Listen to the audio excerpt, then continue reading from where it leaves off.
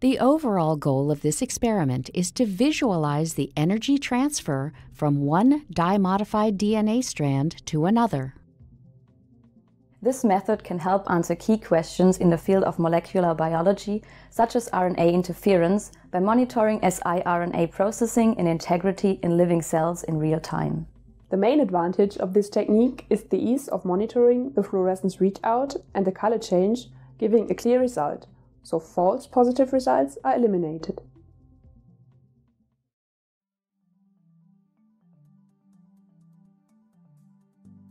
To begin this procedure, add the appropriate reagents as indicated in the text protocol to a 20 milliliter round-bottomed flask equipped with a magnetic stir bar and reflux condenser.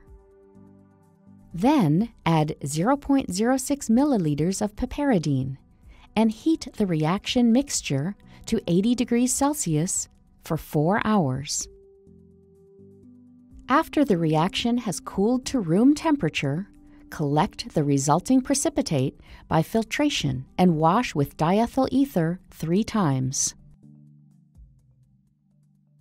Next, add 100 milliliters of diethyl ether to the supernatant and collect the resulting precipitate by filtration.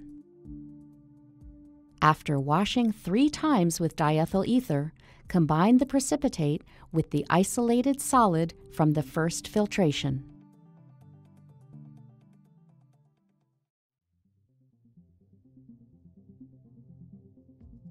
Using the computer connected to a DNA synthesizer, enter the desired DNA sequence and coupling method.